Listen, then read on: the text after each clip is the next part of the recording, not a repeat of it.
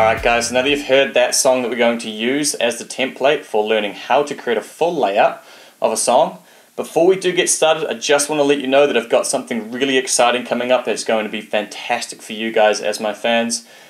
I'm here to help you out, and this next thing is going to be something really exciting. I can't say much more, just know that I'm working with some producers in the Netherlands, and I can't wait to get working on this next project with you guys and just take off from there. But let's jump straight into it. What you first want to do is find yourself a song that you really enjoy the structure of, that you find is just an overall great piece. I'm using one of my own tracks here that I released recently. Now the first thing that I would recommend to do is to obviously load that audio file into your FL Studio, and you can see that I have time markers across the top here. For example, the intro one here, you won't have this bar, it'll basically just be showing you the numbers at the top. If you just go to the top left corner, go time markers and add one. When you do that, it'll give you a little window, and then for an example, I'm just going to put pre-intro here, enter that in, and wherever the green marker is placed on the scale, it'll drop that in. Not to worry if you put it in the wrong place, because you can drag and move them, and if you no longer need it, you can either rename or you can delete these. So what I have done is I have gone to this track here, which is my own, and I basically found each of the parts to the song and broken them up into each of the categories. Now, as you can see here, this is basically the intro. So if we play this part here, obviously knowing that it has a little sweep to bring it in, and each of these parts are important, especially for building your overall feel of the entire song. Because there's so much music out there these days, basing it off other works that you can find is an ultimate tool, and referencing your music to professionally produced music is the ultimate tool. So make sure that you take advantage of that, and don't feel bad that you are taking ideas from another person's track. They would be more than happy for you to do that, because then they are helping other producers. So keep that in mind, and absolutely you can use this project for yourselves with all the titles and everything like that. So I will include an FLP in the description that you can download that will have pre-tagged all of these parts in here, and you can go ahead and use the track stems to make whatever you like. I'll put some stems in there instead of the mastered version so that you guys can go ahead and remix it. Just make sure you put my name in the title, or you link my channel in your description, and you are good to go. So breaking this one up here, we have the intro, which you can see is based off 4 bars followed by another 4 bars, and then after that I have a little bridge which goes into the verse, because I didn't want to drop straight into the verse. I wanted to create a little bit of space and tension.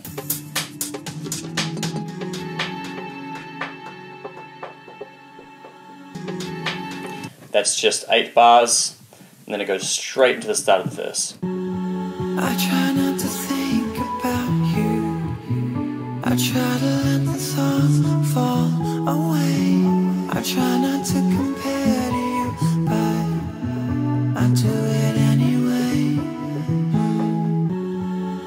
So that is the first verse, 8 bars long, and then bam, straight into the pre-chorus, which is also another 8 bars. Your love, your touch, your look, I want to feel it all.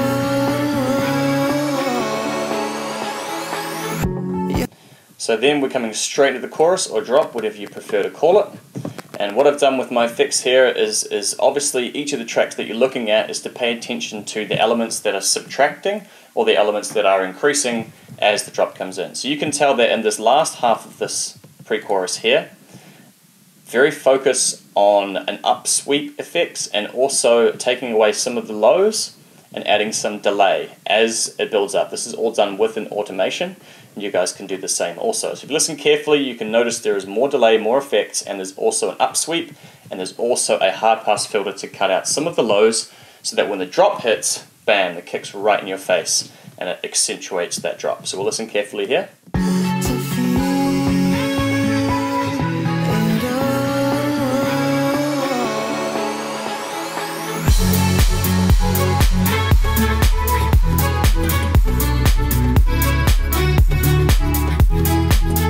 Now that's pretty straightforward. So as you can tell, that without those little elements of subtraction / addition of the effects and the high pass filter, the drop would be increasingly less powerful and less prominent. But you can see that the volume also comes down ever so slightly, and then bam, that drop hits right in your face, and then you get a really full drop coming in.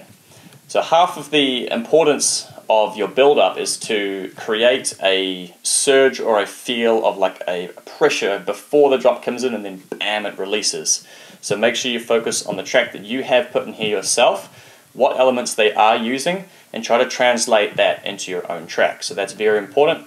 Learning off professionals is the best way to do this.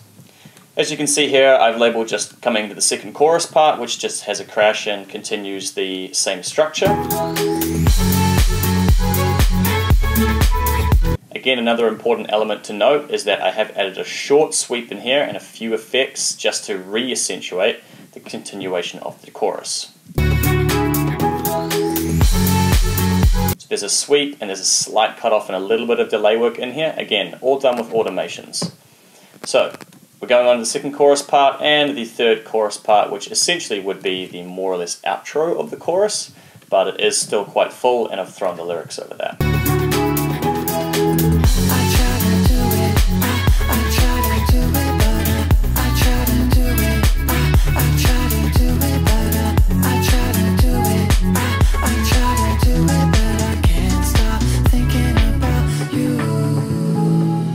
So what I recommend to do with each part of the song is to really think, okay, now that I've broken it up into these pieces, what is actually happening differently to other parts within those segments, or what should I try within my own track that is similar to this that I can create myself. So for example, in this particular part, it is the third part of the chorus, but in the background you can hear the guitar cutoff coming down so that it filters back into the verse and it takes the pressure off gradually. So we'll listen a little bit carefully here to just the guitar part.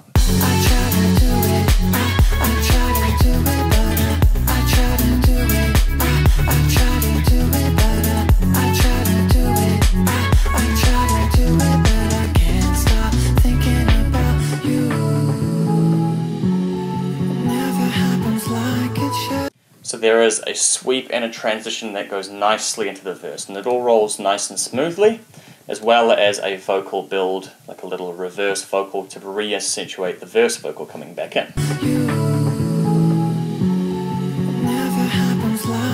So you can hear like a sort of like a breath coming through,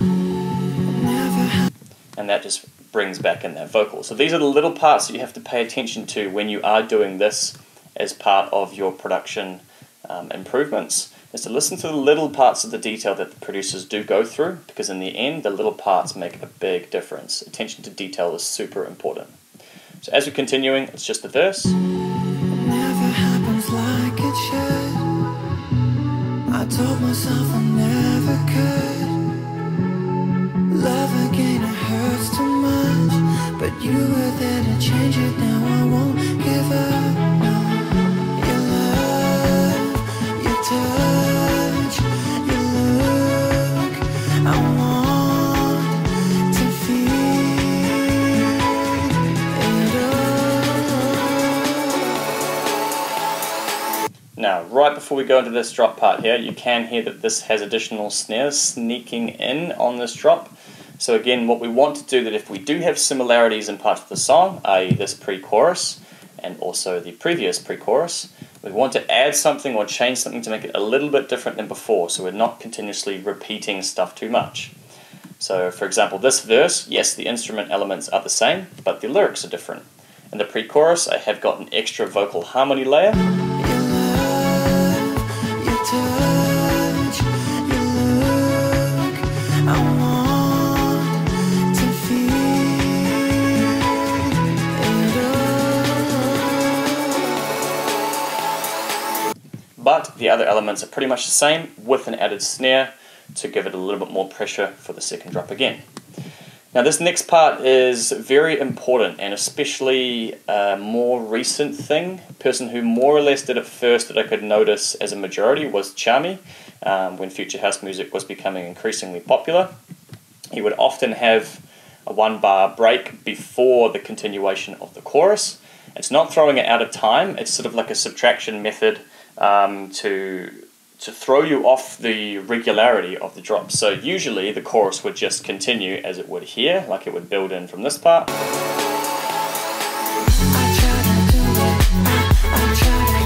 But what I've done is I've created what is called syncopation, and that's as if giving you the illusion that it was 1 bar later or 4 bars later on the drop, and it throws you off a little bit and it adds a nice different emphasis. So if you're in headphones, you'll hear the panning work done here, but just listen carefully.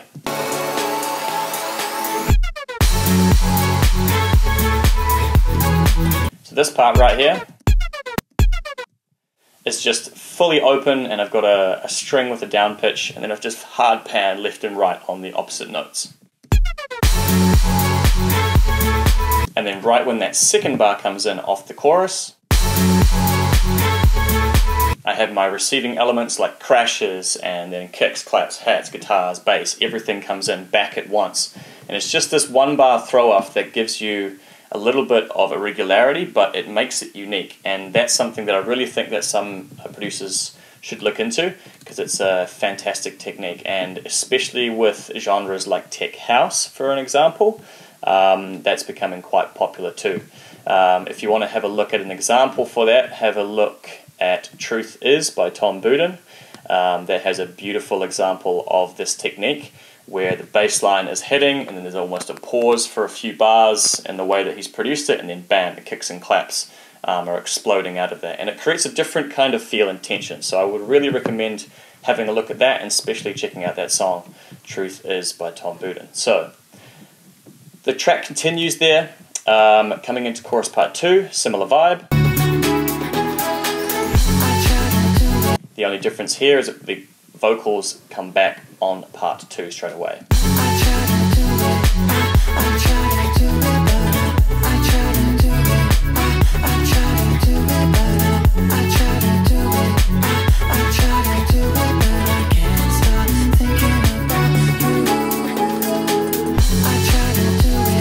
Now, the thing that I did differently in this song here, again, this is where you need to pay attention to detail with the songs that you would like to produce similar to. I have gone with the different type of outro. Usually an outro would start here, and I'd have an 8 bars of kicks and claps, similar to the intro and a lot of elements. What I've done here is created sort of a downward triangle, downward tree of elements, subtracting as we go to the ending effects to just phase out. So if we listen carefully to what gets taken away, for example, low pass filters, removal of kicks, but the continuation of the side chain gives you an idea here. So I'll play this for you.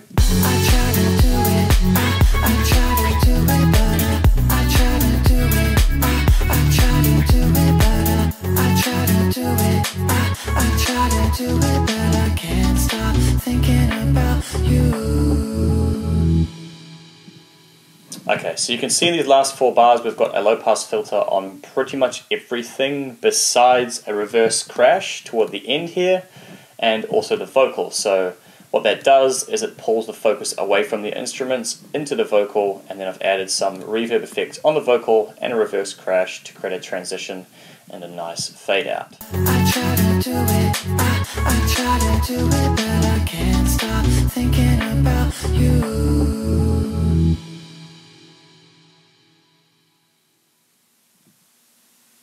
And then that completes the song. So these little parts sort of detail that you might not initially recognize as being obvious at first will be more obvious when you break up the song like this. When you look at it in sections, it's incredibly important. So if I can use another example here, what I'll do is I'll just go ahead and create a new empty project. I'll save my changes on that. Let's see what I have. I'll use one of my unreleased songs for now. So, same idea that we would do with this one. As you can see, this is the full layout of the song here. I like to expand these elements so I can see a little bit more of the transients, which is nice.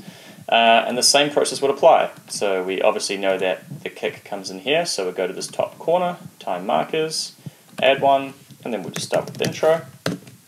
Put that in. And And as we can see by our time scale, we've got 4 bars to here, 8 bars to here, so I'm assuming a new element will start on number 9. So then some shakers are introduced. So add a marker, intro part 2, put that in, and we notice, okay, cool, so this one starts with kicks, claps, and some sort of effect type synth in the background. And cool, we know, okay, cool, they're introducing a new element, maybe I should try that with my track. And then coming off the end of it,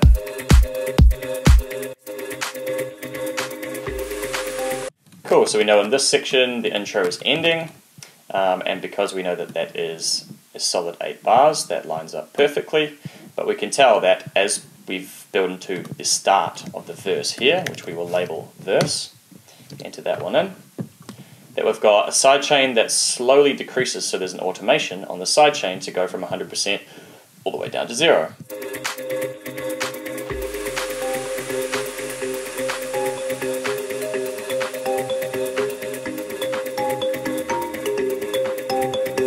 Listening carefully to what elements are being introduced as we go along, or what automations you think you can hear in the background.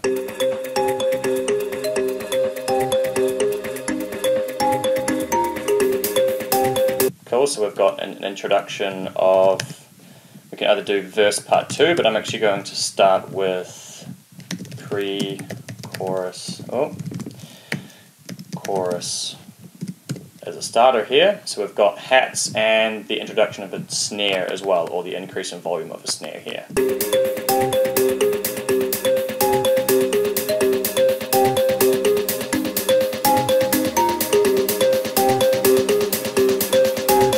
So we can hear a riser coming up, so you can either put notes saying, pre-chorus, add riser, or with your track below, add a riser in, or something that you want to put in, and see what else is happening. So this is just a continuation, so I'm just going to go pre-chorus, continued, or you can just put build, whatever you prefer.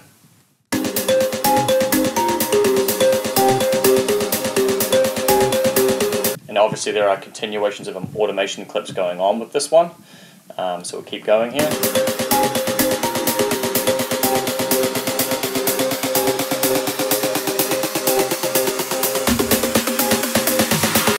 Cool, so now we have another element. So we can add a marker here, and then we just can go pre-drop, and then maybe a dash, and then just say 4-bar fill. Any information you can add is going to help with your creativity. So we have got that. We've got a nice fill in here. And this part leads directly back into the syncopation part I was talking about earlier. So you have a huge build up, and then as the drop comes in,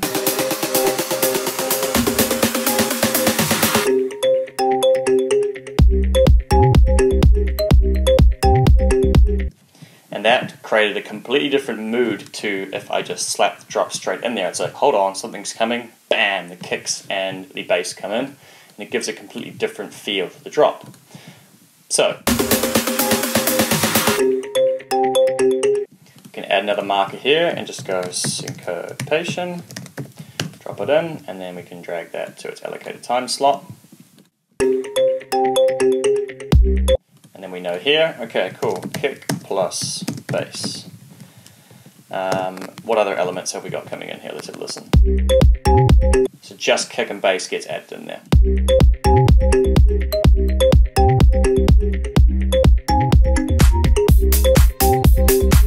So this is another important part. So here we've actually got a clap on our 4th beat of this bar, and a double up kick. And then bam, in goes with some hi-hats and a continuation of the clap as well. And you can also hear in the background there is some sort of effects sound in the background. Now basically you'll just continue this process through the whole song with all of the little bits that you're adding in. So then when you come to the creation process, you're like, oh, I have no idea what to do next. You think, well, hang on. In this song, there's a pre-drop 4-bar fill. There's some sort of syncopation before, maybe I'll have a bit of a play with that, and then I have the kick and the bass come in. let's try it, see what works. Trial and error is a huge part of producing music, so just try stuff, and you'll be surprised that even when you make mistakes, you can create some pretty cool things. For example, I didn't intend on doing syncopation here when I was making this song, but I accidentally forgot to paste in one of my kicks patterns. So when I heard it, I said, oh shit, that's actually really cool. Took out the bass, took out all the other elements, and just left it open, and then slapped the kick and the bass in there, and I really liked it. So continue doing this with any of the songs that you want to, and then build off of that. That's really important. So that's my advice to you guys. Download in the description has got the stems for the previous track called I Try, and of course you can stream that on Spotify or any of the major platforms. And if you do want to release a bootleg or remix of that, go ahead and do that. But make sure it's only free for use, can't be released with any labels or anything like that. Probably on YouTube is best, and then send me a link so that I can have a listen to it and see how it sounds. So yeah, thank you guys for listening. I hope you have learned something a little bit about today, and you can put that in practice. Until next time, thank you guys. Drop, drop, drop, drop, drop, drop. I don't wanna make it stop, I just wanna hit the drop.